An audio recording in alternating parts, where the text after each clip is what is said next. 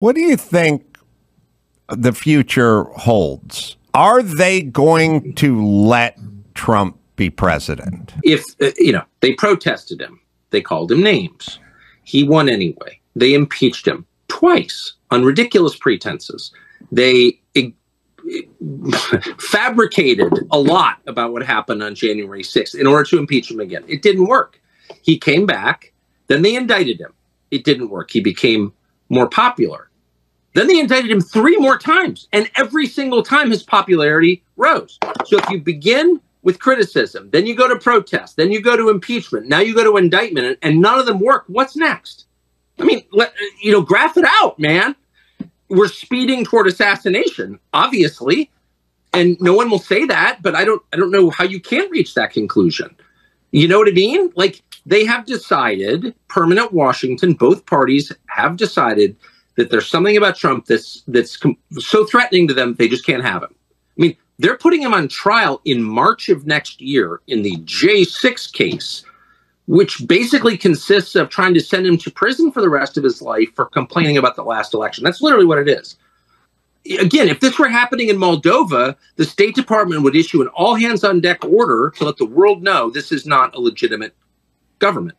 And yet our government is doing it. It's like it's hard to overstate how bad this is. And I don't know where it's going, but there's a collision that's clearly imminent. And by the way, the president is senile in a way that's impossible to deny.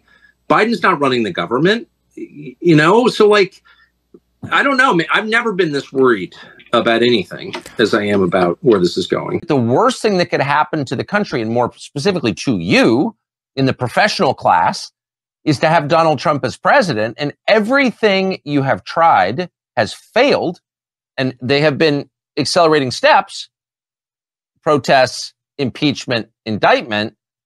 Like, how many more arrows do you have in your quiver? And what's the next one? And of course, it's assassination. And assassination happens around the world. I had dinner with former president of Haiti in my house last night. His successor was murdered in his bed in the presidential palace in Port-au-Prince. And he's hardly alone. People get assassinated. I mean, they've been assassinated in this country far more often than we're willing to admit. It happened in Japan. That's exactly right. So it's not crazy. And of course, it's the last thing I want. I said it directly to Trump, by the way, because it's so obvious. How could you not say that? So I did. And he did not engage with me at all on that subject. And I don't know what he actually thinks of it, but he's smart. And so he must know that that's true. It started with protests against you, massive protests, right. Organized protests by the left. And then it moved to impeachment twice. Right. And now indictment. I mean, the next stage is violence. Are you worried that they're going to try and kill you? Why wouldn't they try and kill you, honestly? They're savage animals. They are people that are sick, really sick.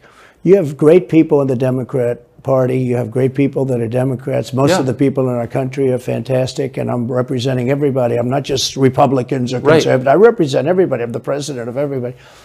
But I've seen what they do. So again, it's just another example of what you said a minute ago wisely. If you want to know what's true, look at the things you're not allowed to say. You're not allowed to say them not because they're conspiracy theories or lies. You're not allowed to say them precisely because they are not conspiracy theories or lies. They are true.